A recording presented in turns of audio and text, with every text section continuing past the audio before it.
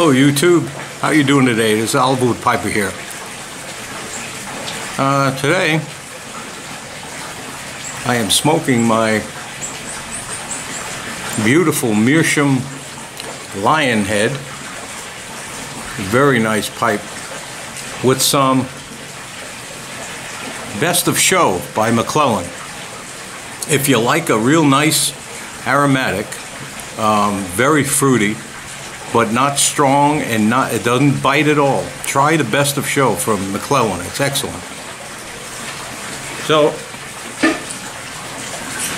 I was thinking about when I was a kid a while ago, and at one time in the year 1963 to 1964, I thought I had a calling to the priesthood.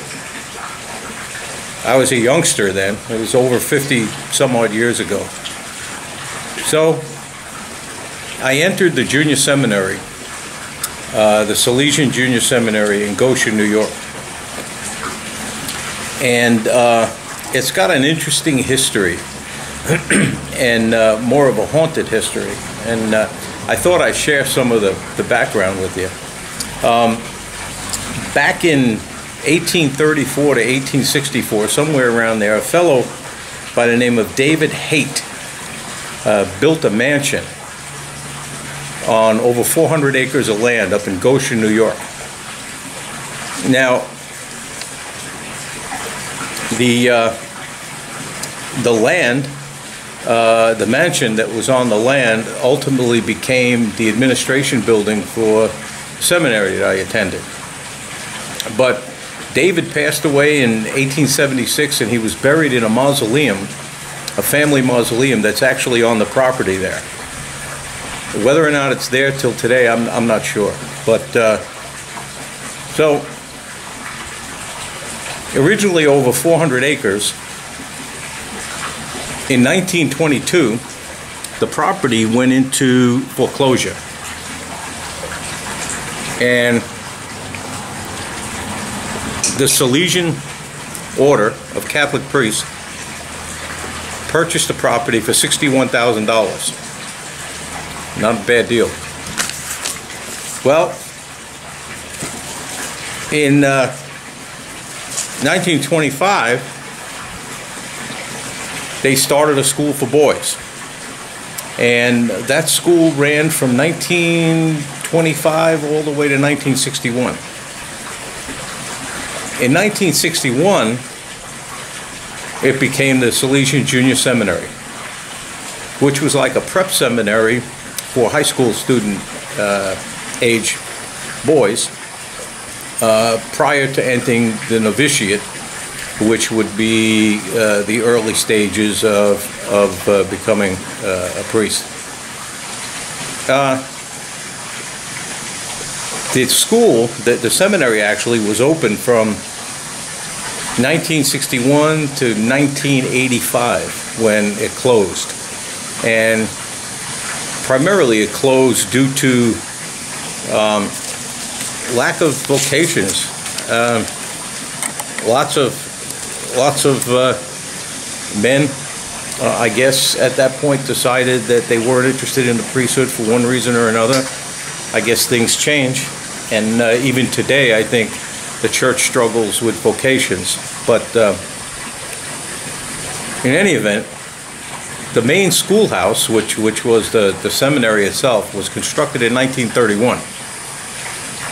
A beautiful big red brick building. And eventually, I guess from 85 to 91, it just languished. And then in 91, the city of Goshen purchased the property from the Salesians. And the only thing that the Salesians actually own on the property at this point is the cemetery. Excuse me a second. The cemetery. And the cemetery has quite a few Salesians buried there. Unfortunately, one of the people buried was a student that was there when I was there, and I don't know what the cause of his death was or anything like that, but obviously being over 50 years ago, I know very little of what went on, except there was a very interesting occurrence while we were at our summer facility, which was up in the Catskills in the summer of 1964. On August 9th, 1964, a young boy by the name of Paul Ramos Jr. fell or was pushed or was thrown from the roof of the school building. Now, during the summers, while the seminarians were up in the Catskills, the school was used as a summer retreat, summer camp for young boys. And no one knows exactly what occurred, but from what I understand, that foul play was expected and surmised, but no one in law enforcement could get a straight answer as to what occurred. And about 6 years after the incident, there was a fire at the school, and all the records were burned of anybody attending that summer camp that year. Kind of interesting, but anyway, so the medical examiner indicated that he definitely could not have fallen from the roof. He fell 36 feet to his death, 9 years old. From the position of the body and how far away he was from the building, they surmised that he was obviously pushed or thrown. Now,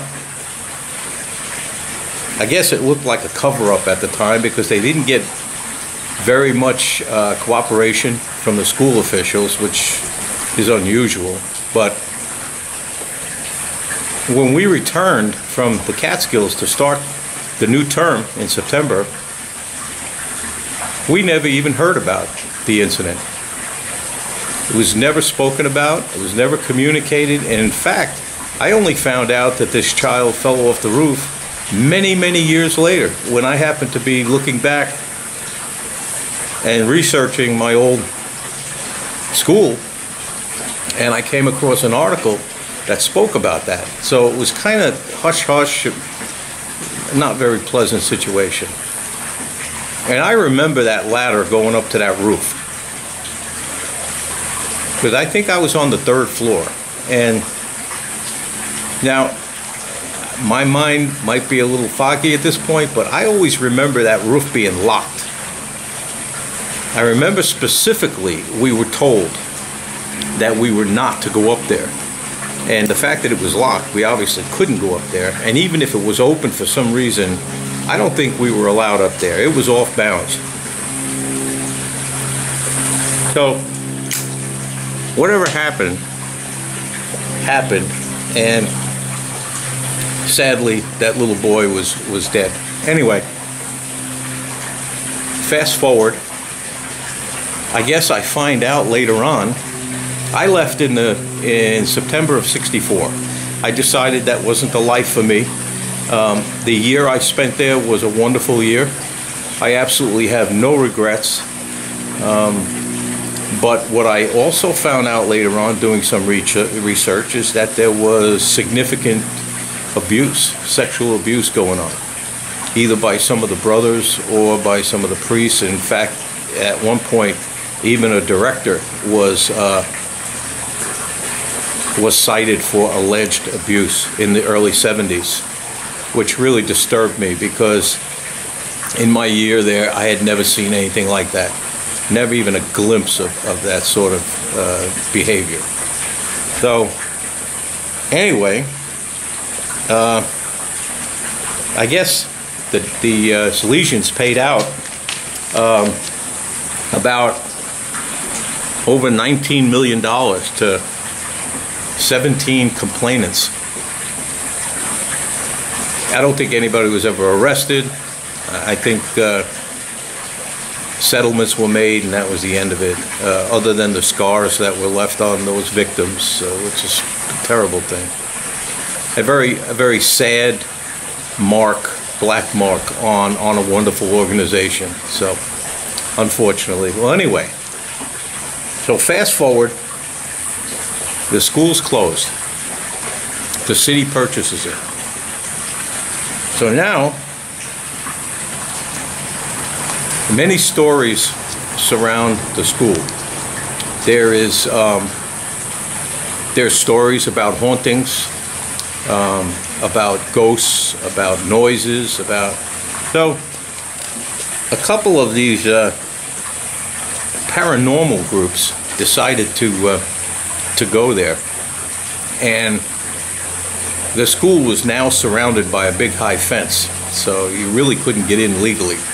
These people would sneak in, and one guy stayed there from dusk until dawn by himself.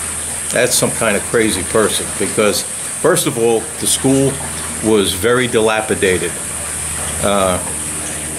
It was coming apart. It was very dangerous to be in there, and but this guy stayed there,